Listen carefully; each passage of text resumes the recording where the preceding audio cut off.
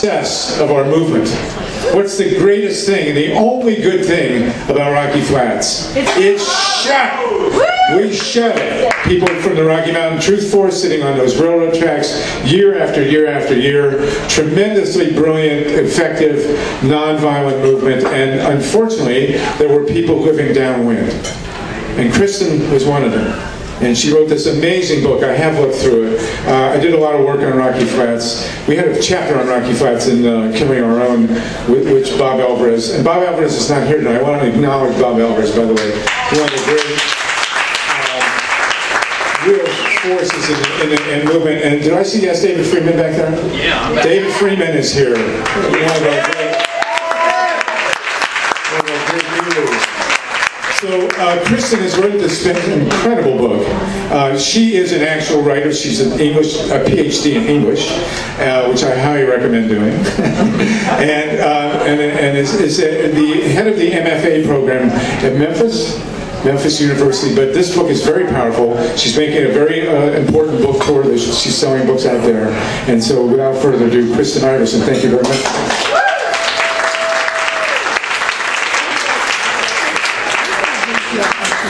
Thanks so much for having me here tonight. And I can't say I was moved to tears when I heard that that Manhattan Park didn't go through today. Thank God.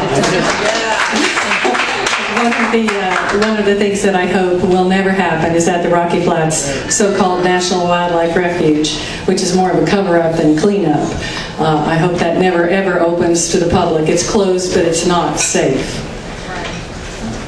I wanted to tell you just a little bit about who I am and why I wrote this book, and then I thought I would just read very briefly from the opening chapter, actually.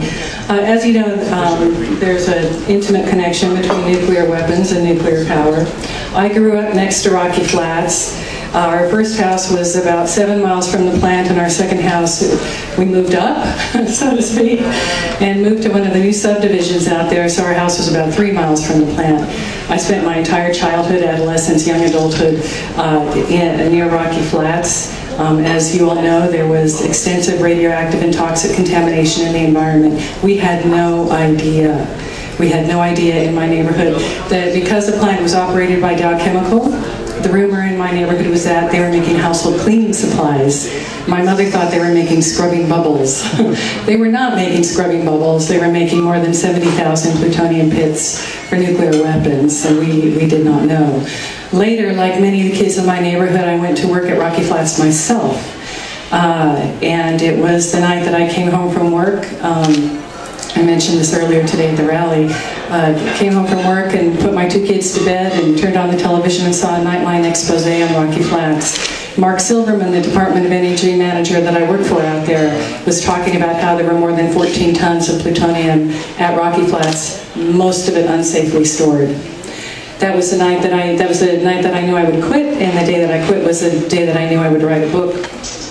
And I want to emphasize again what a profound impact activism has had at Rocky Flats over the years and to the present day. They're building houses right next to Rocky Flats. There are no signs out there. We've worked so hard to try to get signs out there. People who buy houses out there or go, they're putting up shopping malls. There's incredible development out there. And people do not know that that entire site is contaminated, and 1,300 acres of the site are so profoundly contaminated that they can never, ever be open to the public. What I wanted to read to you from, just a little bit from this opening chapter, is something that happened in 1969. As many of you know, there were lots of problems at Rocky Flats. Over the years, there were more than 200 fires. The 2 biggest fires were in 1957, the year before I was born, and 1969, the year that we moved out to our new house and we moved closer to the plant. On this particular day, May 11th, 1969, there was a huge fire in the plutonium processing building, and a radioactive cloud traveled over the city of Denver. Contamination was found as far away as 30 miles, plutonium contamination 30 miles from the plant. We didn't learn this until 1970, years after it happened. If you're interested, on my website, there's a map based on Department of Energy information that shows the plume that, that traveled over Denver. While this was going on, my family, like many of the families in the area, we were having Mother's Day brunch. We had no idea what was going on. There was no warning, no evacuation, nothing. I want to read to you just very briefly from a section in this opening chapter. And this is, I was very fortunate. This book took 10 years of research and writing. And there are two guys in this opening chapter, Stan Skinger and Bill Dennison. I was able to have interviews with both of these guys. They're not firefighters, they're guards. And they showed up to work on this particular day on Mother's Day. They showed up at the gate and they said, don't go to your regular duty. We want you to go down to the plutonium processing building because we have a little problem. And so this is where it starts. When they arrive on the east side of the plutonium processing building, it looks quiet and clean, at least from the outside. There's a loading dock with doors on each side and a set of double doors that leads into an interior hallway. The men pull on their masks and strap on their air tanks. CO2 only, Bill says, no water. Stan nods. They open the door, move into the hallway, and enter the main production area. Holy cow. Stan stops in his tracks. Usually as bright as a supermarket, the room is nearly pitch black. A few emergency lights glow dully. The only noise comes from the fans feeding a fire he can feel more than see. I can't even see my hand in front of my face, he mutters. Smoke rolls toward them in waves. Bill sees the orange glow and moves closer. It looks like the flames are shooting up over the glove boxes. You know, glove boxes are the boxes which the workers manipulated the plutonium triggers. 1, 2, 3 glove boxes. No, all of them. He knows the look of this kind of fire. It reminds him of forest fires he's seen in films, high, fast-moving flames, but the color is different. It's the distinct, unearthly brilliance of burning metal. What is that? Stan yells. Plutonium. Probably the magnesium carriers, too. The heat is intense. Stan feels it through his mask. It's not just the plutonium, he yells. It's the plastic, the shielding. It's the Benelux around those glove boxes. Benelux doesn't burn. It's burning. Why is it burning? The plexiglass, too, Bill shouts. The plexiglass is on fire. It takes a lot of radiant heat to make something like that flammable, Stan thinks. This fire has been going on for a while. Burning globes crash from the ceiling. It's hard to tell whether they're just light fixtures or pendants, the baskets that carry plutonium nuggets down the production line. Come on, Stan says. Time is short. He knows this building. Both men have walked it hundreds of times, upstairs and down. The two buildings are connected. The 776 side has 2 floors. 777 has 1. Protecting the roof of 777 is crucial. The plenums, the filters, stretch across the entire roof area. Stan likes to compare a plenum to the air filter on a car. With a car, you clean the air before you pull it into the engine. In a plutonium processing building, you clean the air in the building before you blow it out into the atmosphere. The flow is reversed from inside to outside.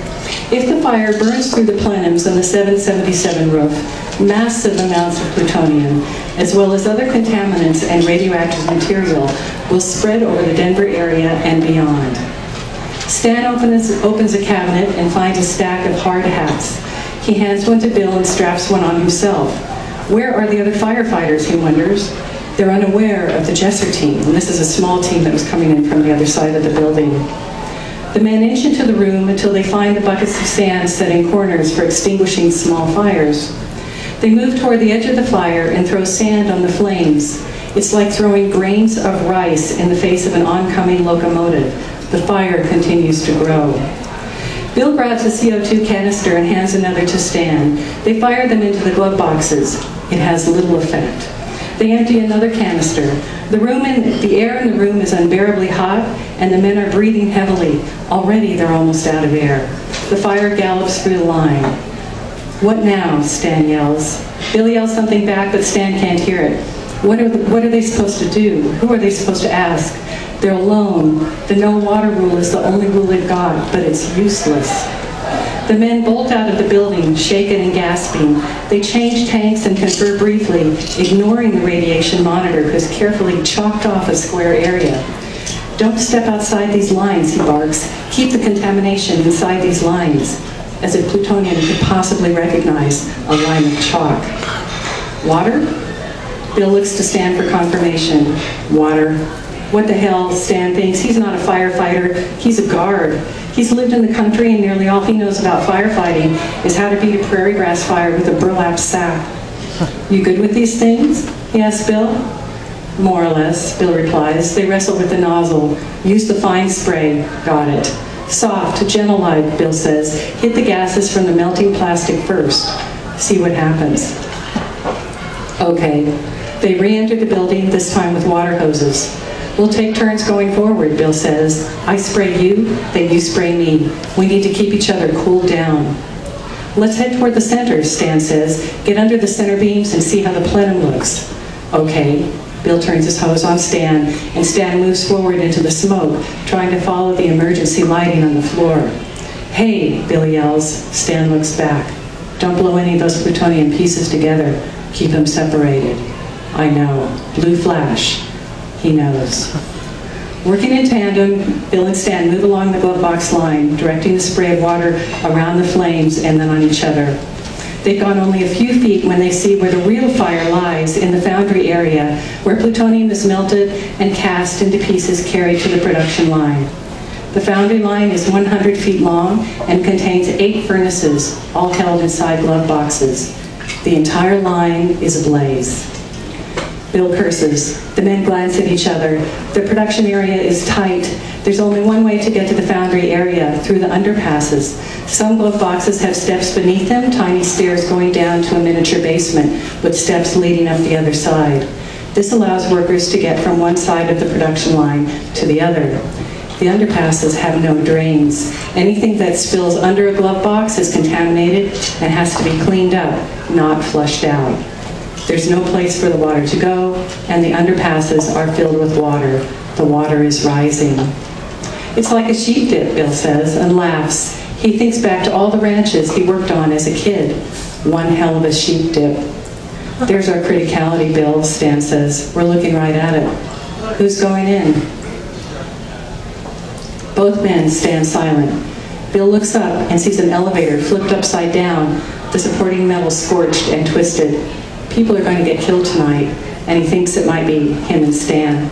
He thinks of his wife and his 2 other kids. Both men were trained for the battlefield, but it didn't prepare them for this. One thing it did teach them was to keep their feelings to themselves and move.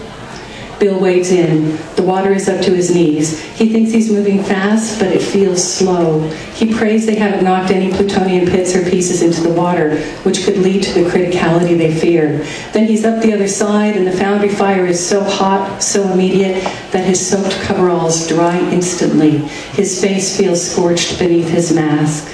Stan is right behind him. They spray the fire until their air runs low, a few short minutes. Then they drop their hoses, wade through the sheep dip again, and fight their way back to the door. A radiation monitor is waiting when they burst from the building and yank off their masks. He checks their hands. You're hot, man, coated. His sharpness can't hide his fear. You can't go back in. We're all right, Bill says. No, you're off the chart. We gotta go back. Stan reaches for a fresh tank. The plenum's about to go. At this point, the roof of this building is rising like a marshmallow bubble. It's just about to break. You gonna keep us out here so we can all watch the roof melt? I'm serious, you guys are not going back in that building. Who else is there, Bill asks. We're waiting on more guys, another monitor yells. We don't have anyone else yet. We don't even have enough gear. We're waiting for Boulder and Broomfield to bring more tanks. The only manager on duty that the men are aware of is the guard captain, who's on the phone. Is that you, George? Stan peers into the man's mask. He recognizes him from the lunchroom. They're both model railroad hobbyists. I can't let you back in, Stan, George says. Come on, what the hell are you guys thinking? He looks toward the road. A van is on the way to take workers to building 559 for decontamination. George, Stan says, we let the fire get into the plenums and Denver is screwed. Give us the tanks. Bill's voice is furious. Can't do that.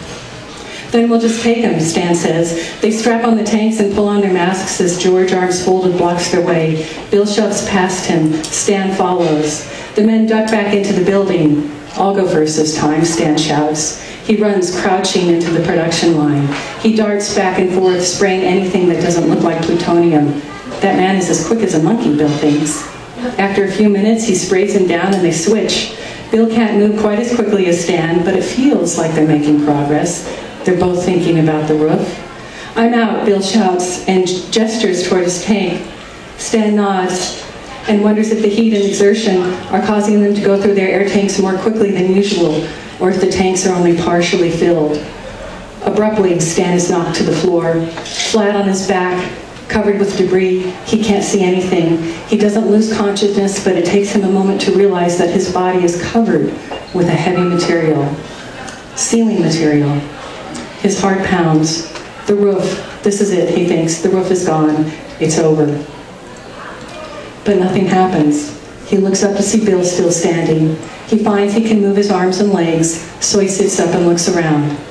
He's covered with gunk, messy, sticky gunk, and he pulls a soggy piece off his arm. Bill points to a gap in the ceiling, a false ceiling made of fiber material in 2-foot by 3-foot sections. They've sprayed it repeatedly with their hoses, and the tiles have collapsed from the weight of the water. Stan is covered with nothing more than soaked ceiling tiles. The roof is still intact. He stands up and Bill cleans him off. He can't read Bill's face. Outside, they explode with laughter. "I hate to admit it," Stan says, "but I think that's the closest I've ever come to shitting my pants." The statement strikes them both as hilarious, and they switch to new tanks. I'm going to skip up, and I'm just going to read you just a little bit at the end so you get a sense of what happened at the end of this fire and how incredibly close we came. And of course, if this event had ended differently, I would not be standing in front of you today. Bill Denison's arms and legs are heavy with exhaustion. Stan, too, is tired. A relief crew of firefighters has arrived at the west side of the building where Jesser and his crew are working, but there's no one to relieve the 2 guards. They both figure they had the last of their bad luck when the ceiling fell. They survived wading through the sheet dips. The fire, if not diminishing, at least is not growing. The worst is over, must be over, if they can just hang on a little longer. It's Stan's turn to go ahead. Their tanks are getting low and Bill is misting Stan, keeping him cool. Stan stoops down to pick up his hose. It looks like it's charred on one side, but still usable. He turns it on, but it's too hard, too fast, and it shoots out on full steam.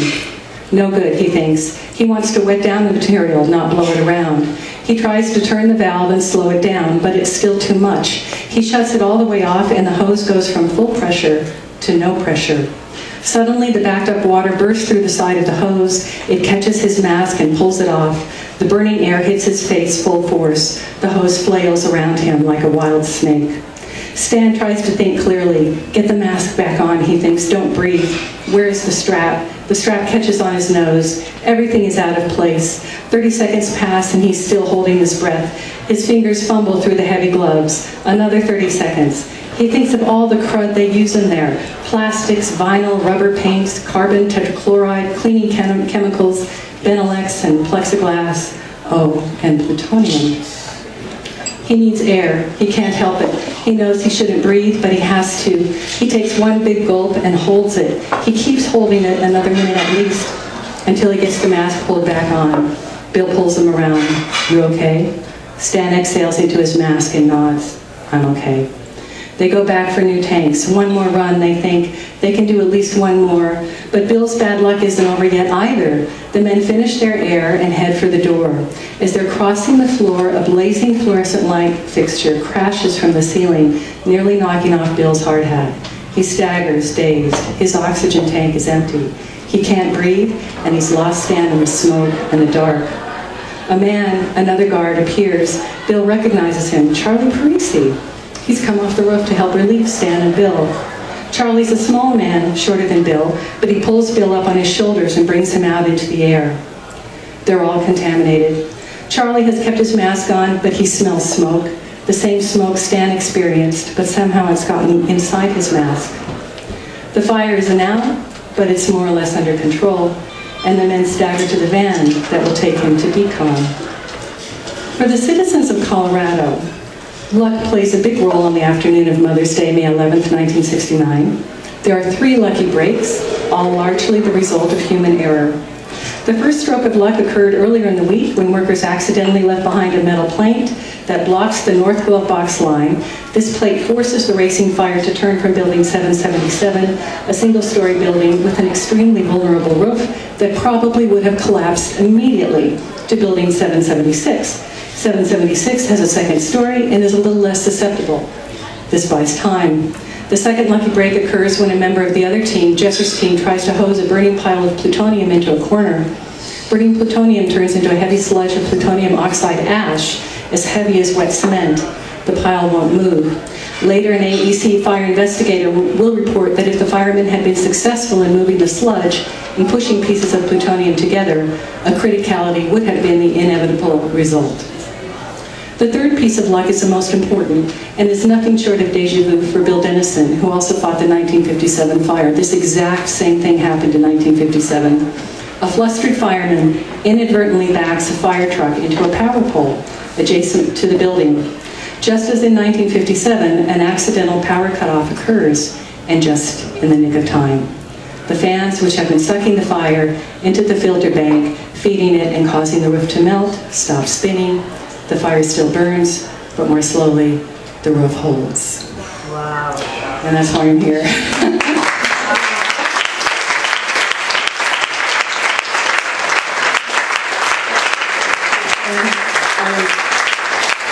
just want to say thank you to all of you for all the good work that you do, and please, let's not ever let anything like this happen again. And companies will not tell us the truth about when things like this happen.